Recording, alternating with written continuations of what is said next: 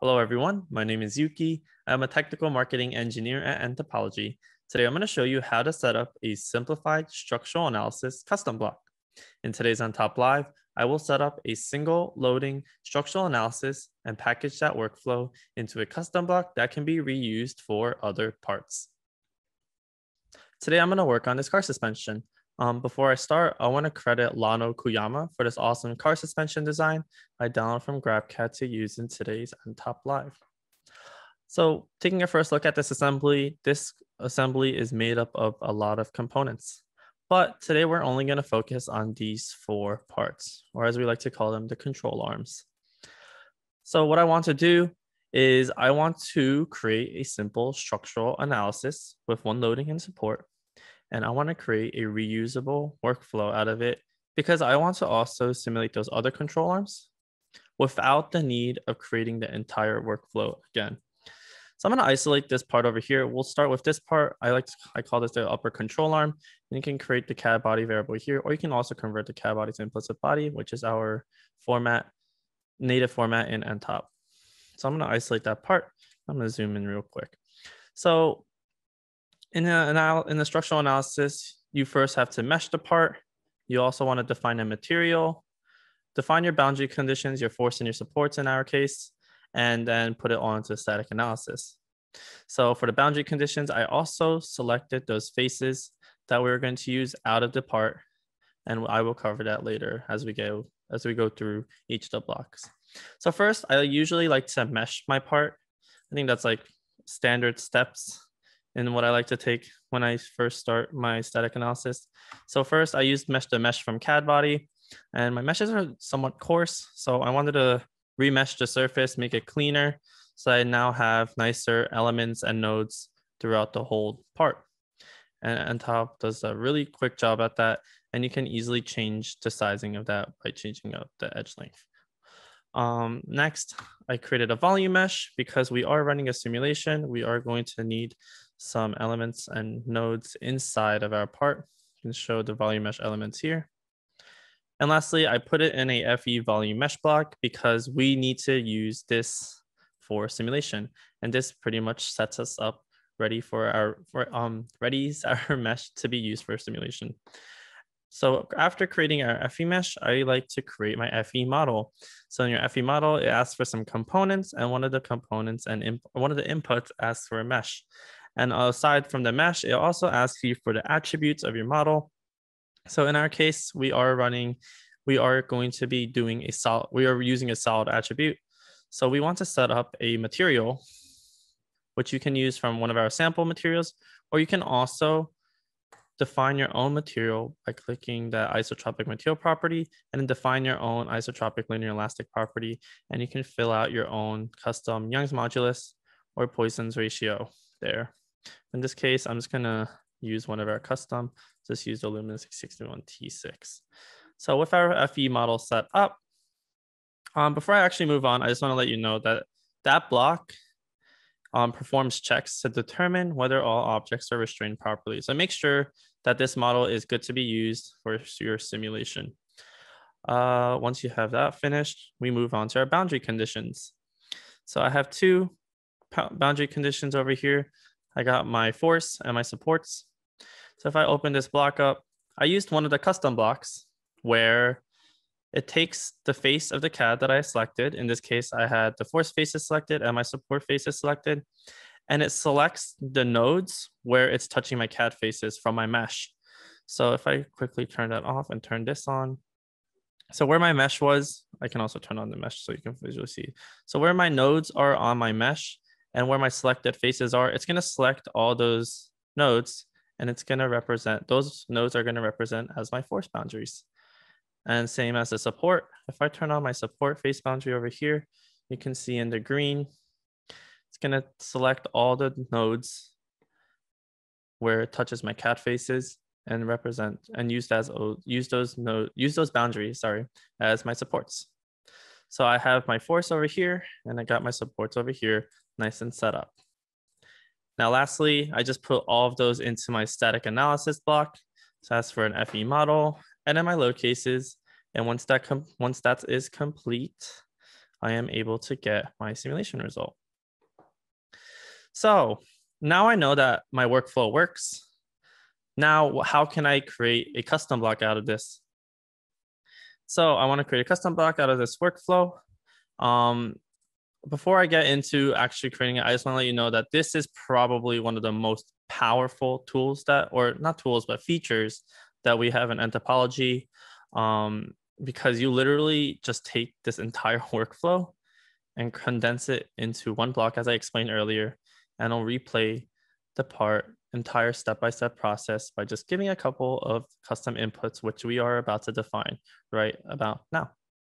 So let's break it down little by little. So first, what do we want as our output? In this case, we just want to get our simulation result as our output. So I can easily take that block and just simply put it in the output there. And now we can start deciding what we want as our inputs. So let's start from our volume mesh over here. So what can I do? What can I use as my input to always mesh my part? And I think the first thing that comes up in my mind is probably I want to be able to use any CAD body. So any of the parts that you saw earlier, that's what I want to input in here.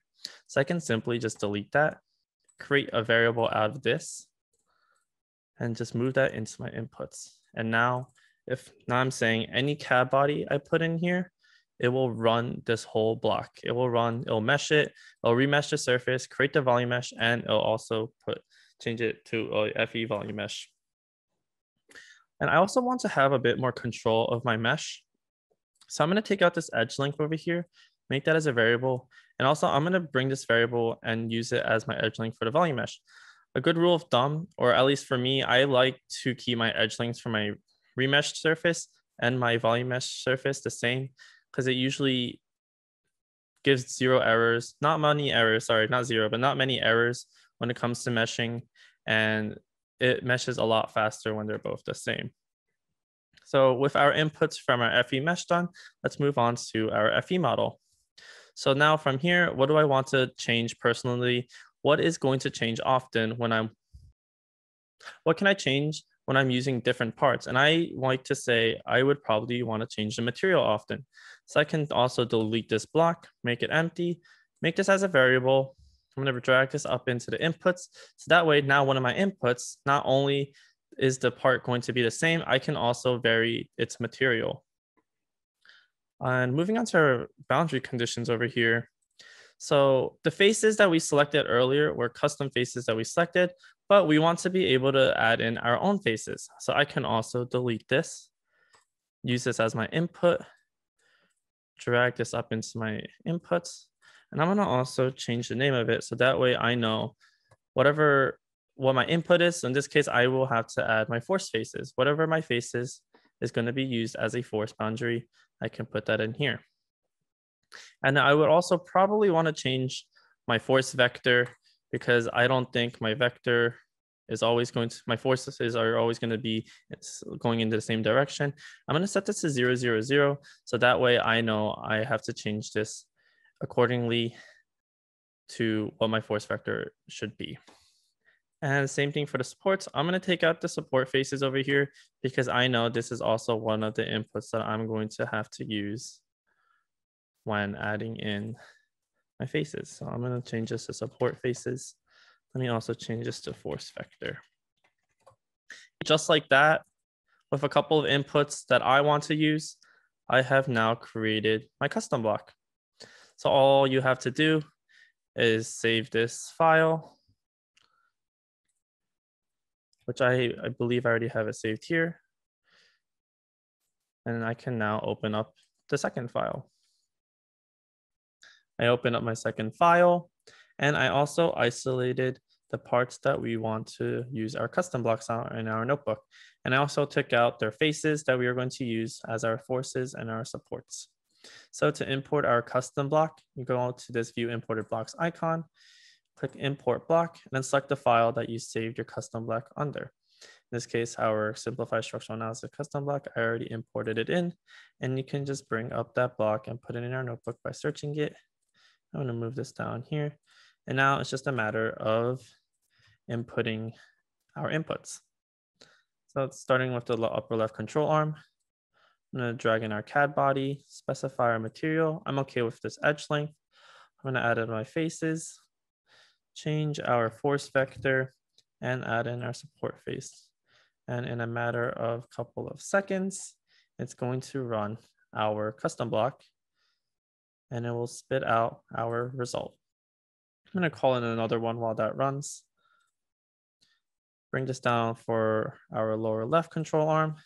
Same thing, fill out the same inputs, our CAD body, specify our material, bring in our lower face, change our force vector, and lastly, add in our support faces, and I'll run that as well. I already also did it for the other parts over here. Using the same exact custom block that I imported.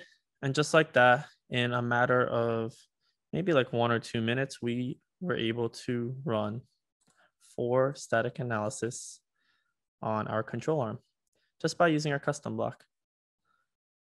Let's quickly recap what we did today. We created our single loading with support static analysis workflow. We then condensed that workflow into our custom block by defining our inputs and outputs. And then we imported that custom block and ran that block across 4 different parts. You can make this custom block way more robust if you wanted to. If you wanted to have more control around your mesh, we can create more variables out of it and then use those as our inputs, or maybe even define more boundary conditions. There is a lot more you can do, and you can do it any way you want it to suit your needs, just by simply adding more inputs. I hope you're able to understand how to set up a static analysis and create a custom block out of it to create that reusable workflow. If you're curious about anything at nTopology, set up a few minutes with us and a demo to get your questions answered. Go to nTopology.com, click on Get a Demo, and simply fill out the form to speak with an nTop expert. If you're an existing user and want to dig deeper, feel free to check out support.nTopology.com to access our help center.